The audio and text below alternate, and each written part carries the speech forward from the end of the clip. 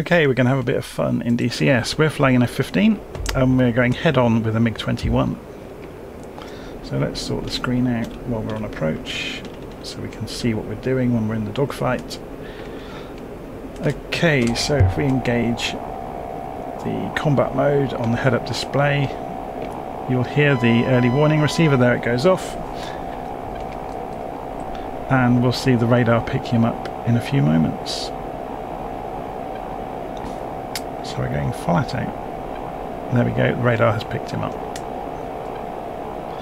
He will no doubt probably launch at us. We're not going to fire back though, we're going to go for cannons and chase him. Let's see what happens. So we're just above Mach 1, so we're going to drop some speed because we don't want to be going too fast as we go into the merge. So he's firing, so drop flares.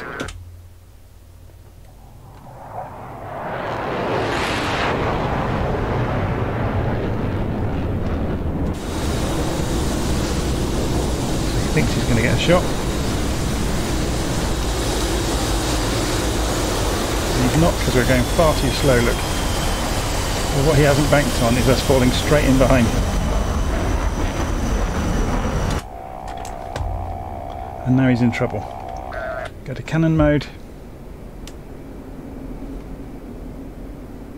And we can just take pot shots now. We need to close the distance a little bit though.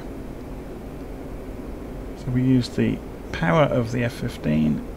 We'll probably see him lose his drop tanks at some point. When he realises he can't now accelerate us. Yeah, we're closing the distance quite quickly. We just put several bullets through him.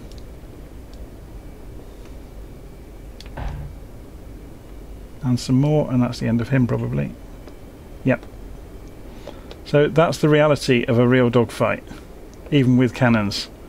Any of these close-up things, there goes the pilot, he just ejected. Any of the crazy dogfights you see in movies are absolute garbage. So there we go. So this is DCS.